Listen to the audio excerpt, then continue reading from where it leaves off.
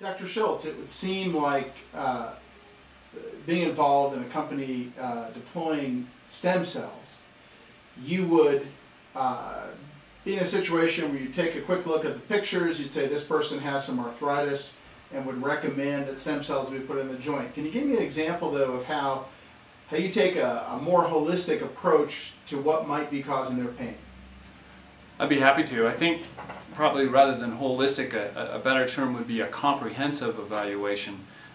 We have an intake sheet along with films that come via mail of prospective patients. And no, we don't rubber stamp the patient's admission into the program.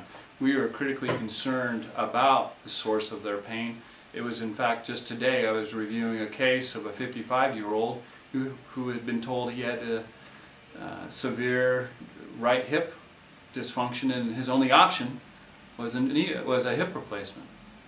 But he also had a history of back pain.